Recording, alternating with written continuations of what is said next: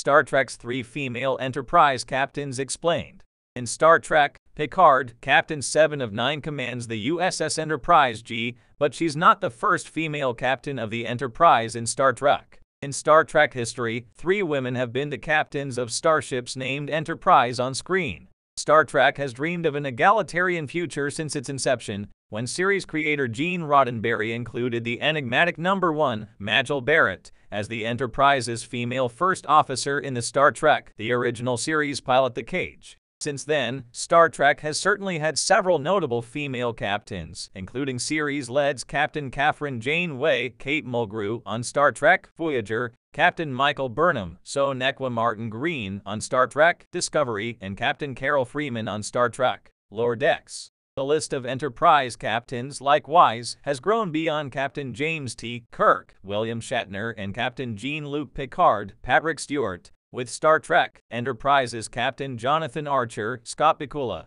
and the revival of Captain Christopher Pike, Anson Mount on Star Trek Strange New Worlds. Strange New Worlds also saw the live-action debut of Admiral Robert April, Adrian Holmes, the Enterprise's first black captain. The intersection of female captains on Star Trek who were also Enterprise captains, however, remains small, with only 3 women holding the distinction so far.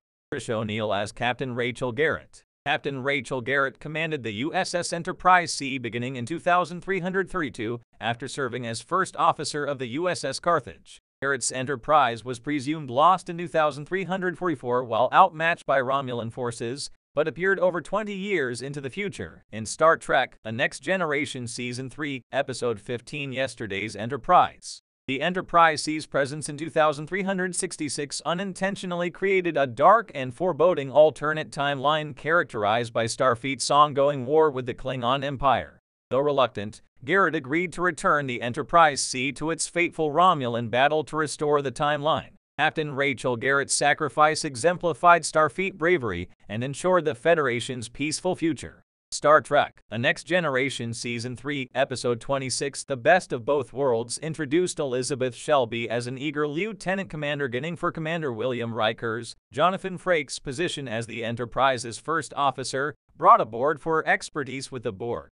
While she didn't get Riker's job, Shelby's steely ambition and forthright confidence helped her rise through Starfleet's ranks. Elizabeth Shelby's brief Star Trek Lower Decks cameo indicates Shelby became a captain before 2381.